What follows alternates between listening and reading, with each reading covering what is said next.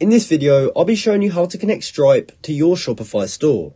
Now, this is a very quick and simple thing to do, so make sure you watch this video all the way to the end so you don't miss any important steps. Now, the first thing you want to do is actually head over to the Shopify dashboard, and from there, you want to make sure you are signed into your account. When you are signed in, we can go to the bottom left corner and click on Settings, and from there, we can go over to the Payments tab to find all the payment methods that are actually available on Shopify. Now, the way this used to work is you used to be able to click Add Payment Method and then search for Stripe. However, as you can see, there's no results found, and it's the same result even if I search by provider. So the first thing you must do is actually check if you're in a country that supports Stripe. So if your country is in this list right now that you're seeing on screen, then that means Stripe is supported in your country. So as of a year or two ago, Shopify actually partnered with Stripe to provide Shopify payments.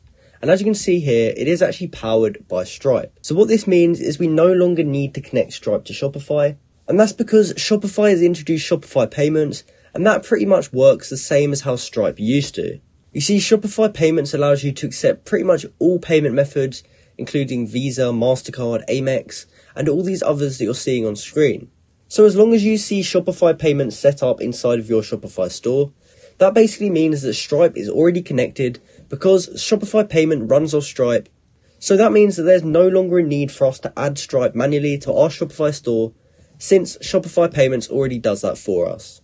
Now, if you do ever need to add any other payment methods to your store, you can simply come down to additional payment methods and you can choose to add them by clicking Add Payment Methods right here and then searching for them.